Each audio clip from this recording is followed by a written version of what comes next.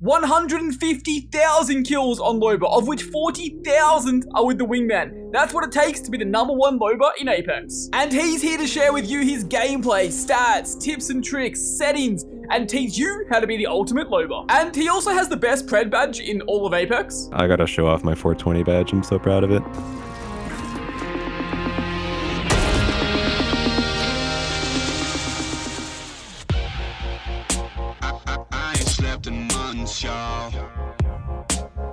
I so red I can't see what's real.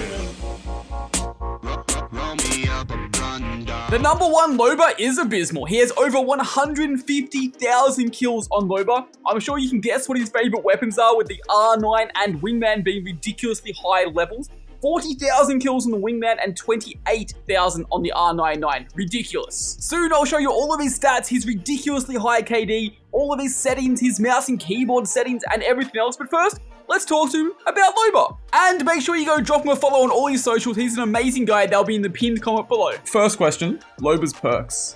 Which of her perks are the best and why? I'd say probably the attack height and range over alt range. I mean, I don't see a point in having a bigger alt. You get enough loot in that area anyways. Plus the extra range on it is just too helpful. Like, no question about it, better than that. The purple one though, if you're a loot goblin, I guess you can take the extra item from black markets. I've never needed that. I think having a lower cooldown on your attack is much more helpful than that. Yeah, like your ability to like reposition and you know, work fights and move around the map is like so much better. Yeah, because 5 seconds is huge for cooldown. There's just really no need to have 3 items from your ult. Makes me feel like they should change it.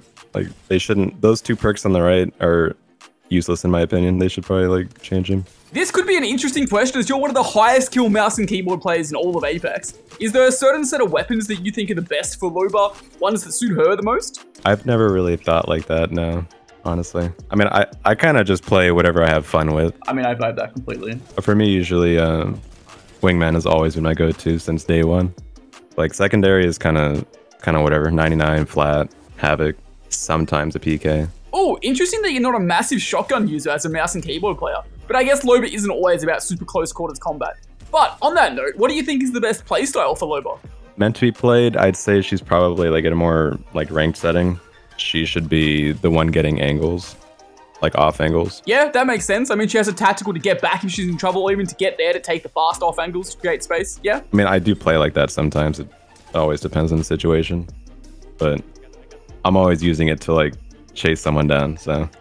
I get that and respect that totally. Now, looking at Loba, are there any buffs or nerfs that you think she needs or that you should be given to her? Or do you think she's in a good spot at the moment?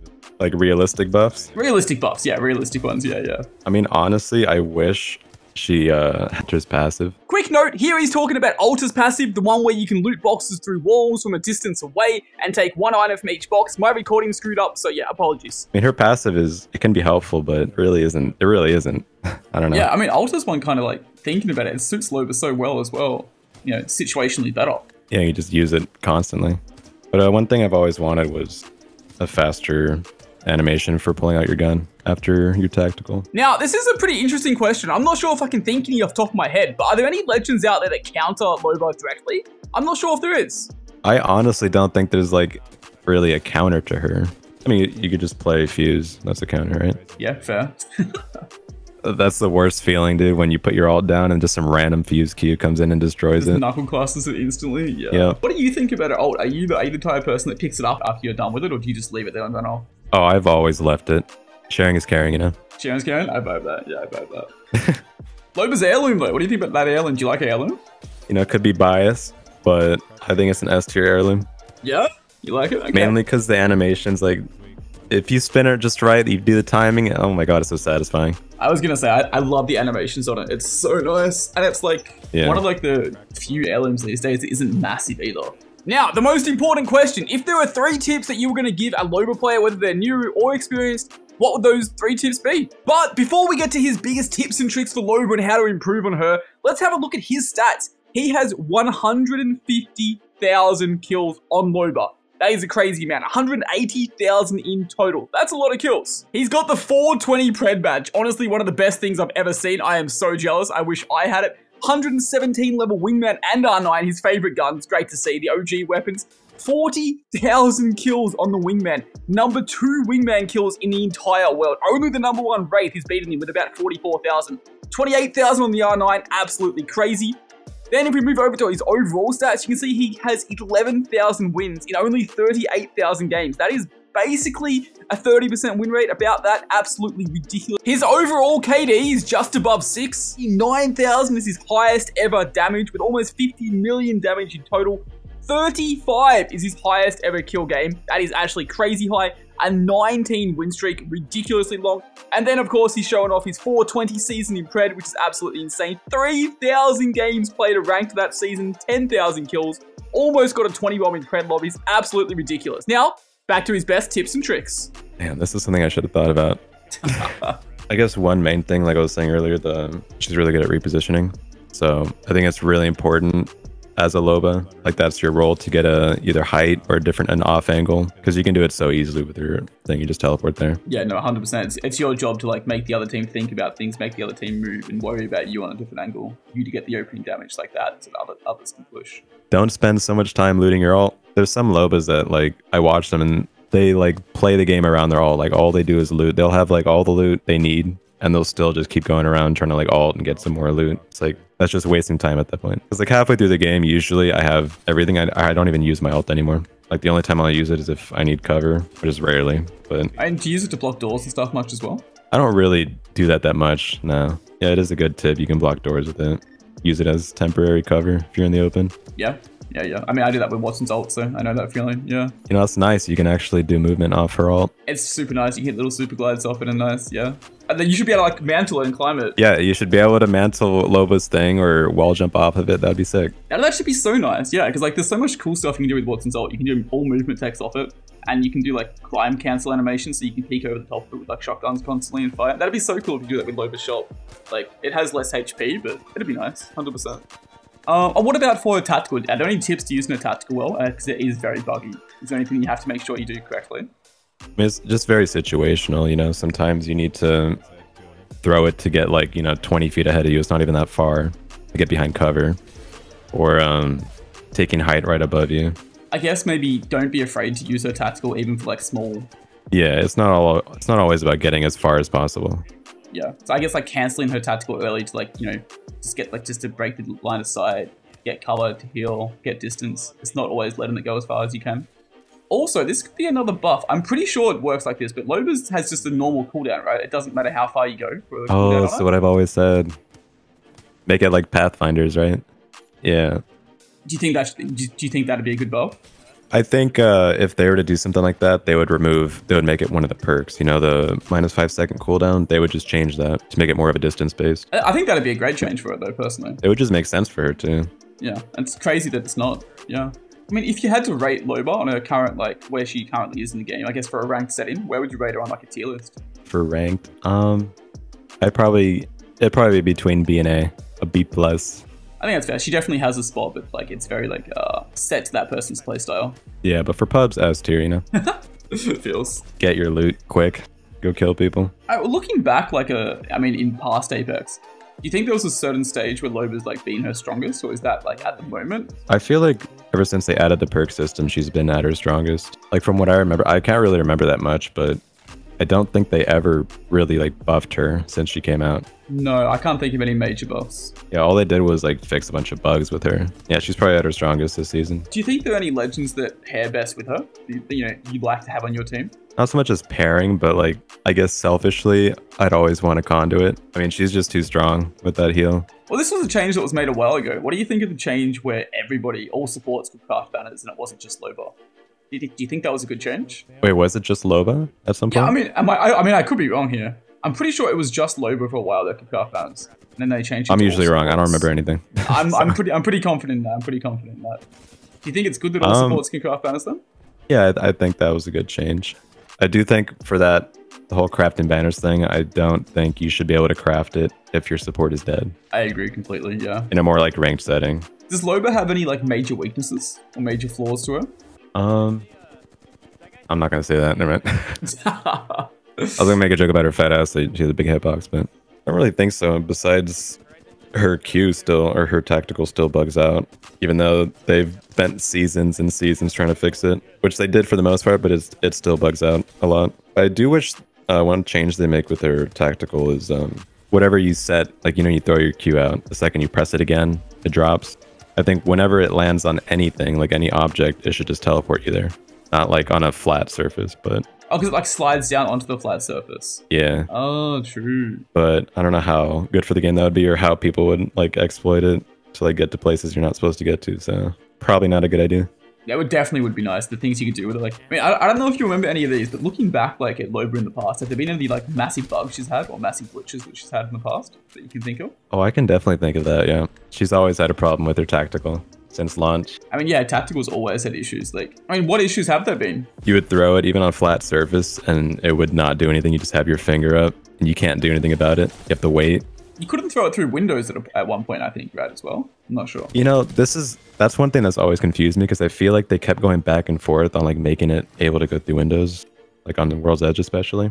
And I could have sworn there were some buildings on World's Edge last season that I always went through. And I started playing this season, I can't go through them. So I don't know if I'm tripping or they changed it again. I have no idea. Has she had any like major ones though? I feel like almost all her glitches and stuff have always been towards her tactical not working properly. I think that was really just the main thing. I think it's still in the game for ult where you can locate an item if you like ping it and then do a special thing with the shot. You can find one of where the item is. Yeah, you ping the item and then you hold your ping button on it and it puts a little line and like points directly to where it's at. I think that's largely about like all the like other like glitches or bugs or anything she's had though. One thing, her ult is kind of buggy when you're placing it though. It's kind of annoying. There are like a lot of, especially buildings, like if the roof is just slightly too low, you can't place it and you have to like find the right spot. Sometimes a tiny bush would block it, you can't place it. Do you think Loba's a noob-friendly legend? Like if you were a new player into Apex, do you think Loba's a good legend to pick up, or do you think she's more of like, you know, an advanced legend, I guess you could say? I feel like if you're really new to Apex or just BRs in general, because you have to loot, I don't think Loba's a good choice, because you should probably learn how to loot instead of just taking like the simple skipping the actual core gameplay. Yeah, I agree with that. Because then you'll crutch on the ult like me, you know. That's not good. Yeah, 100%.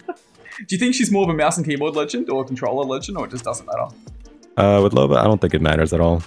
Unlike like Octane and stuff, like Octane, yeah, you can be really good on controller with him, but I think Octane is really good in MK character. It exaggerates your movement. I was going to say, same with Watson, you know, placing fences is a lot easier on mouse and keyboard compared to controller. But I think with Loba, it doesn't really matter at all. Only thing with Roller is just her Q, you know. I don't know. I don't play on Roller, so I don't know, but I would assume it's a little like harder to throw it more accurately right away.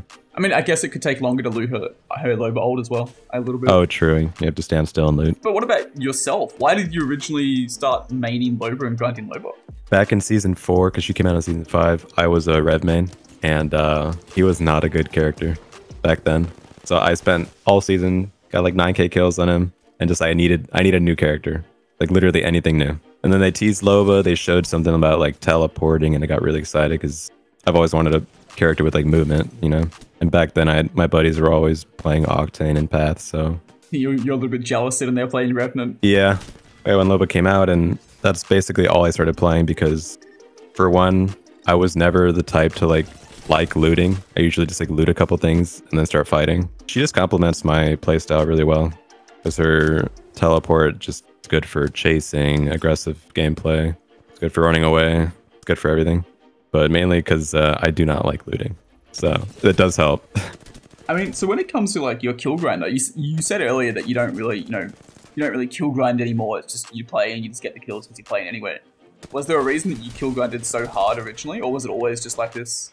I've never really, I don't know, everyone always, you know, calls kill grinders, pub stompers, all that. I never really like, you know, focus like I need to get so many kills, whatever. No, I don't know, I just play for fun. I think that's the best way to play, 100%. I've always been like that in games where I play like one character because I don't know, I like one character and keep playing it. I vibe that completely.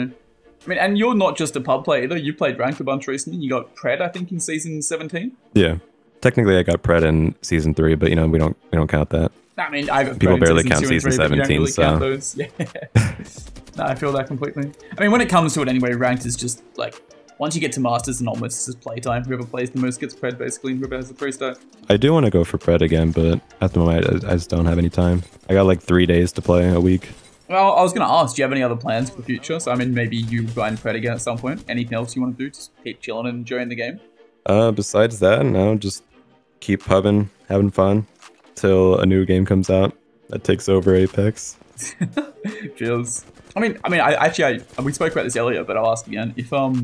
If you had to change Legends and you couldn't play Loba again, who would you play? If I couldn't play Loba, my top pick would always be Path. Yeah, he's so fun. Is that just because he's so fun? He's just the most fun character to play in this game. You can do so much with his grapple and his zipline ult. Yeah, I agree completely. It's so fun. I mean, I already know the answer to this question as well, but if you could only use 2 weapons forever, what would they be? 2 weapons forever is a Wing 99. Yeah, that's fair. What do you think about the R9 at the moment? Is it a terrible weapon? I don't think it's terrible. I mean, they made it like a little harder to control recoil, but it still shreds. Yeah, and it's so satisfying. You don't think like other SMGs are just better than it now? I used to, after they did the first, couple nerfs to the 99, I always ran the car, but then they nerfed the car, and after testing, like, there's really no damage difference. The R99 has like more recoil than the car, I believe. It's like, the car is just not, I don't know. I don't think it's better. The Volt though Volt's always been a decent gun. It's super easy to control recoil, but I've always been the type to like fast firing weapons, like a Vector in a Battlefield or COD or whatever. I'm sorry, I gotta show off my 420 badge. I'm so proud of it. Slap that on there. It was so funny, dude. We were like playing like literally to the last game before they shut servers down. Oh, you actually do have the 420 badge. Oh, that's so cool. Yeah. And we were I like constantly refreshed, the page to see like how many points I need. We're on the last game. Yeah. And I'm like, I'm pretty sure I need like 6th place here, and I jumped off the map. Came back the next day, I was 420. I'm like, oh, that's so cool. I was actually having this conversation with one of my mates the other day because he was like around the 400s mark, I think, as well. And I was like, man, it'd be so cool to have like either like 750, 420, or like 69. It'd be so nice to have one of those, but it would be so hard to get it because like it would literally be like it's luck, or like you have to perfectly time it like you did. It would come down to the last game. Because there was like 30 people in the leaderboard that were like, like 30 points apart. So it was kind of luck, but I don't know. It was both. Oh, that's actually so cool. I love that. But my other goal is to get a 69 pred. That'd be my life would be complete. Imagine having like 420, 69. That'd be so cool. And finally, here we go. We have his settings, all his mouse and keyboard settings, video settings, audio, absolutely everything you could possibly want. He does have a couple of weird settings there, not gonna lie. But thank you guys for watching the video. Make sure you go drop him a follow on all his socials. Definitely go check out his streams. He's an amazing guy, awesome gamer, ridiculously cracked. Thank you again for watching.